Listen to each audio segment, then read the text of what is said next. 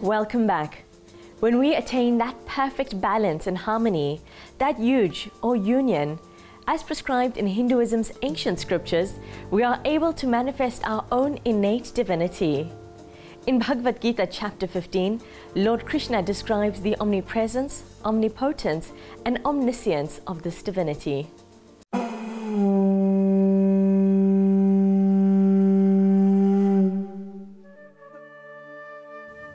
The 15th chapter of the Bhagavad Gita is entitled Purushottama Yoga, that is the yoga of Supreme Being. This chapter carries 20 verses.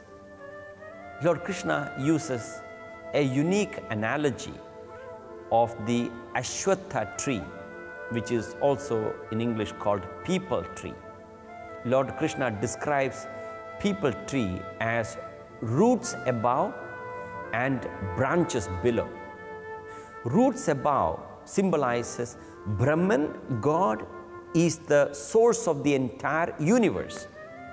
Branch below symbolizes all the activities in the world that we are experiencing, that we are performing, is governed by Brahman, the supreme reality. The word Ashwatha also literally means that which does not remain the same. So what does not remain the same tomorrow? It is the world.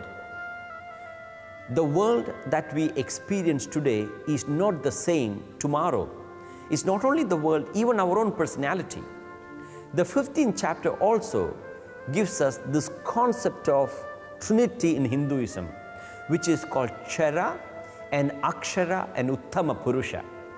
A person who does not know God, to him the scriptures say the world is God. Everything that you see here, everything that you experience in this world is God.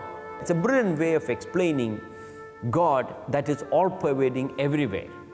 Just as, to use a rough analogy, for example, hypothetically speaking, a person who has never seen mud, and you explain to him, what is mud, where is mud? You will show a mud pot and say that pot is mud. But then his understanding of mud is confined to the pot that he sees. Then you explain, no, it is the Akshara. The pot, which is the name and form and shape, is perishable, but the mud is imperishable. And then the person confines, the mud is only restricted to various pots that he sees. Then he says, no, it's not that. It is Uttama Purusha, it's beyond. The mud is everywhere, all-pervading. Similarly, God is all-pervading. When Atman functions through the 5 organs of perceptions in the body, we call ourselves perceiver. When the same Atman functions through our 5 organs of action, we call ourselves actor. When the same Atman functions through our mind, we become the feeler, feeling various emotions. When the same Atman functions through our intellect, we become the thinker, entertaining various thoughts.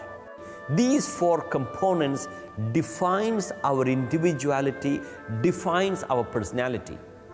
Atman enlivens our body, mind and intellect to perform their respective activity, but the type of action you as the individual is responsible.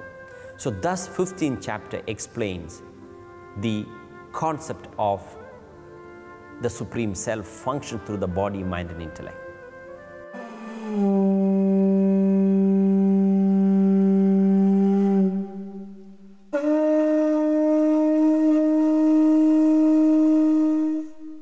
Spiritual master and author Amit Ray once said of yoga, "Yoga is not a religion, it is a science of well-being, science of youthfulness, science of integrating body, mind and soul." If you haven't already, do add some yoga to your lifestyle and keep up your sadhana. Until next week, Om Namah Shivaya.